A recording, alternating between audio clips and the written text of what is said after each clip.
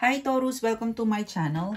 This is a weekend, all right? This is a weekend love and general opportunity tarot reading session for you Taurus.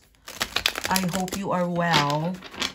I hope you're fine. I hope you're safe. I hope you're doing good wherever you are right now. This reading for today is for the Taurus friends out there. What can I get for Taurus, please? What is the love and general opportunity reading that is meant for you to know and ready for you to know?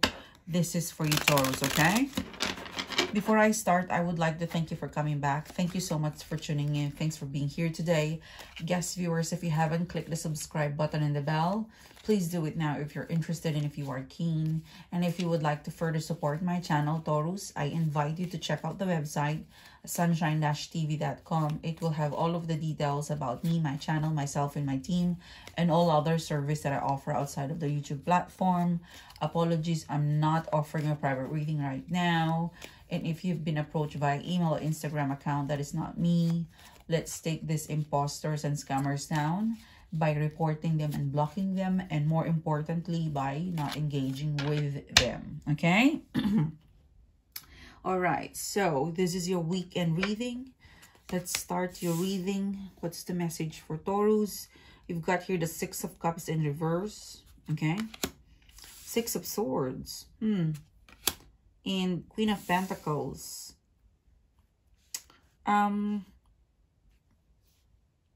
I really feel like you're thinking of messaging someone, okay?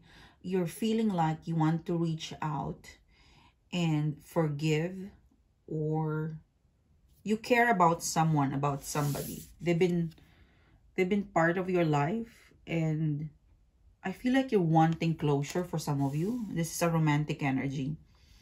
But I feel like this is you. You want to reach out or reply or respond to a person connected to you romantically. But it's feeling like it's a relative, or it could be a best friend, a very close, dear friend of you.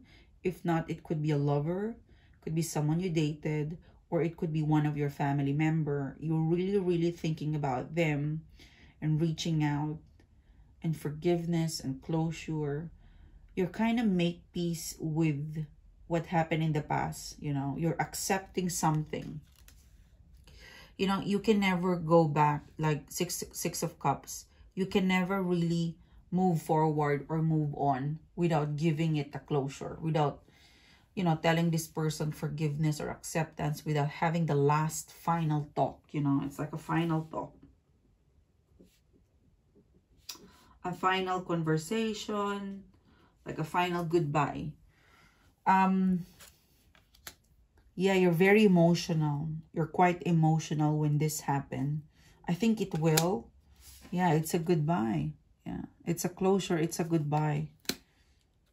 They're also thinking about you.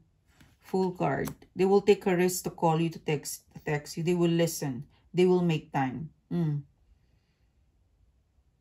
Whoever will initiate the conversation, I think for some of you, this is the final talk. It's very peaceful. It's very forgiving. It is a closure. You know, Knight of Cups.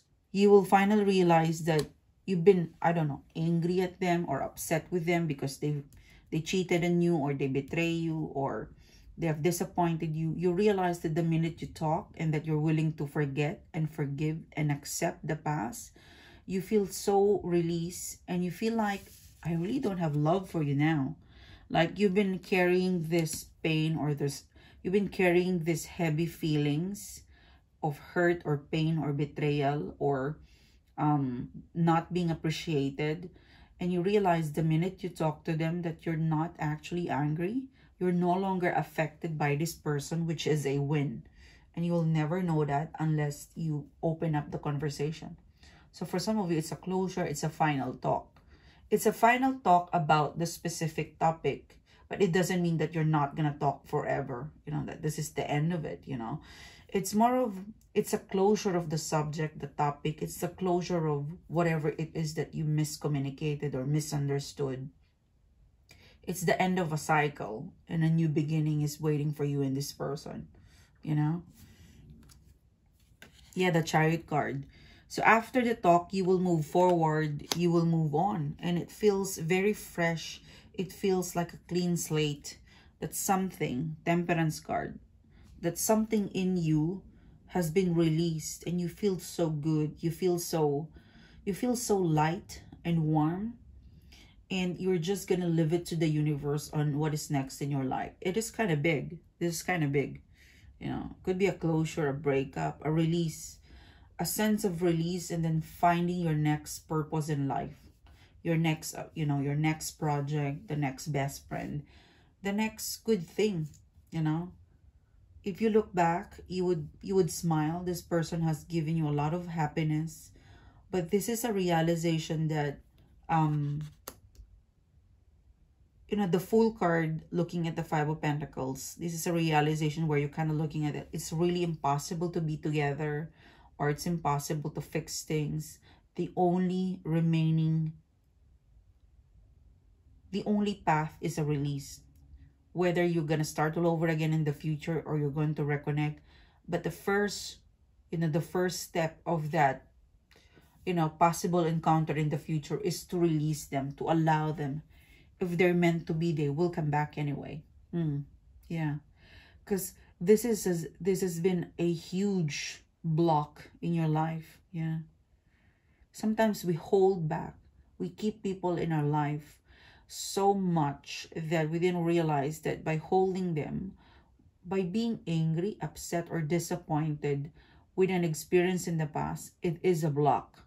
And if you're blocked, then you're not allowing other space, other abundance, other opportunity to come into our life. Okay, and this is your realization that it's not healthy for your soul, for your mental, emotional, to have someone who is not, I'd say, who's not meant to be with your life right now. Maybe they were part of your past, but maybe the now is, you've kind of in a crossroad, it's a final talk, it's a crossroad, there is a limitless possibility in the future. We never know. It's so unpredictable. But this is, I feel like you'll cross path again. For some reason, you'll cross path again. But right now, what is screaming here in the reading is that it's time to go. It's time to release. It's time to purge. And it's time to really crave for a new beginning. You could be, sad, but this is the first step. This is brave. It's brave to say no, or to turn down, or to walk away from something that you feel like you're no longer connected, or it's not going to work. Even if you give your 100%, it's already been tainted. Like it has a lot of damage, or there's a lot of crack that you need to buy a new one, okay? To get a new one. So this is your reading, okay? I hope you have connected and you have, pick up some intuitive message that will assist you with your worries and concern. And this is quite heavy and a bit sad, but life must go on. And don't feel like you're alone. You're creating a new path for yourself. You're calling upon new life, new person, new experience, and new abundance, okay? I feel like you're gonna be abandoned, but you're never gonna be alone. And the universe has planned to replace that in due time. Temperance card. Replacement, okay? I'll see you soon. Thank you so much for being here. Thanks for your support. Stay happy and healthy. And I will be uploading the weekend love reading very soon, guys. So watch the blog, the update, by hitting the subscribe button and the bell. And again, have a nice weekend. Bye-bye.